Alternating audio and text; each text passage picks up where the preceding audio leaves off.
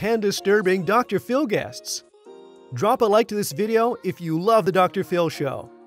Hey there everyone, what's up and welcome back to the video on Film Read. Dr. Phil has had some pretty strange guests on his show. The kind of people that make us question everything we live for. I mean, when you watch the show, it sometimes gets you thinking, what is going on in their heads? I hope you heard that correctly. But let's not delay. Here's another strange, disturbing list of guests Dr. Phil had on his show. But before we begin, make sure you subscribe to the channel and hit the bell icon so that you don't miss out on anything. Alright, let's get to it. Number 10. Student Affair. Apparently, according to this crackhead, having an affair with your student is not illegal at all. This 29-year-old teacher quickly became intimate with her 17-year-old student. They used to meet at the teacher's house and casually texted each other and also went out for dates. When things were discovered, the school kicked her out and she had some serious jail time on her rap sheet. Number 9. My dad is a white supremacist. Imagine your father looking at your child with a disgusting look. Poor Peyton has a racist for a father who not only blows up abortion clinics, but is also a part of KKK. He was arrested for the explosions and served 9 years in prison, but it gets worse. Her father refuses to acknowledge her half-black child, calling him an ape, a critter, and a monster. The sick man wears his racist brand as a badge of honor. Number 8. The Kidnapper. So in this modern world of technology, physical kidnapping isn't the only thing you should be aware of. Ashley stole photos of a couple's twins and posted everywhere on her social media, pretending to be their mother. She claims that some past mistakes she was sent to prison, subsequently losing custody of the two girls. April, the mother, is scared to death that one day someone might steal her girls, thinking they belong to Ashley. Ashley even has their framed pictures in her house and still believes they are her girls. Number 7. Cash Me Outside. We all remember this meme, don't we? It turned into numerous jokes and rap songs.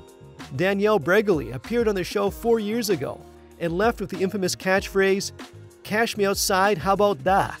Though the outside world gave her plenty of fame, she doesn't deserve it. She openly admitted to hitting her mother and threatened to hit her in front of the audience too. She also admitted to stealing credit cards and cars and using them on national TV. Number 6. Mom-daughter duo. The sugar baby daddy culture is toxic and it needs to be called out. This mother-daughter duo seemingly goes on double dates with their sugar daddies and occasionally with only one sugar daddy. They claim they have never been physical, but have occasionally stripped to their underwear for a man together.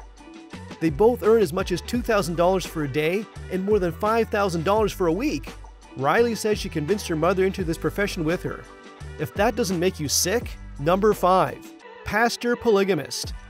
Pastor Tom was 61 years old, already married, but he married a 19-year-old while still being married. He is a pastor. His new wife was pregnant with his child and his wife was okay with it.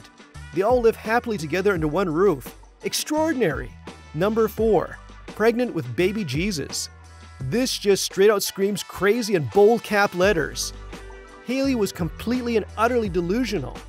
She not only claimed to be a child of Eminem, but she also believed that she was 9 months pregnant with baby Jesus. Despite the doctors and her peers telling her otherwise, Haley was adamant on her beliefs and knew that she'll give birth to Jesus. She wasn't even named Mary. Number 3. The Best Anorexic. Jordan, an anorexic woman who weighed about 70 pounds, appeared on the show once. She was so thin, but she wanted to lose more weight. Her parents tried to turn the course of her life, but she despised her mother too much. She just simply enjoyed all the attention she got from them, and in general everyone. She claims to be the best anorexic in the world, whatever that means. Number 2. Mackenzie's Tragedy. Mackenzie's violent behavior was a problem for everyone around her. She not only hit her mother and punched her brother, but she also once threw scissors at her teacher. Her father made things worse as he beat this 9-year-old with his belt. Mackenzie tried to kill herself once by standing in front of the traffic. So disturbing. Her treatment is ongoing. Prayers for mother. Number 1. Heroin before the baby. Nikki, a junkie, 8 months pregnant, is homeless and lives off prostitution in a van with her boyfriend. She puts the heroin before her baby. Her prostitution money is mainly for heroin for her boyfriend and herself. She even overdosed when she was 7 months in and barely made it out, but that doesn't stop her at all. truly hopeless and despairing. Every one of them has a very alarming and disturbing story. Which one do you think should be put behind bars ASAP? This brings us to the end of our video. Hope you guys enjoyed it. If you did, then let us know by liking the video. Stick around for more amazing content, as we'll be soon seeing you in another video. Until then, take care and goodbye.